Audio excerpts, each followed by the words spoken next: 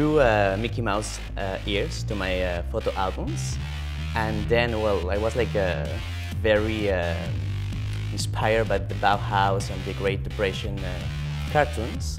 And when I had the chance to do a project in Montreal at Velvet Speakeasy, I thought about it. I was like, okay, this is my fetish, and I can do it for real. I can collaborate with artists and designers and stylists from around the world.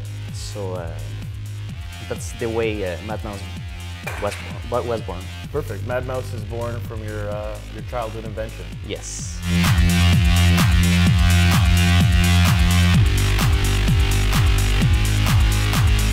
Well, Mad Mouse is all about dark clothes, very couture style, electronic music, and very creative people.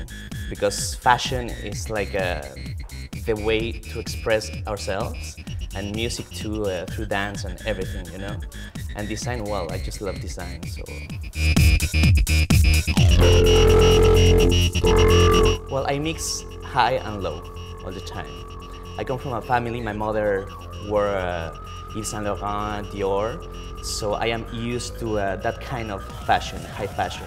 But at the same time, I'm a very eclectic person, so I like to pick things from street fashion, from every subculture.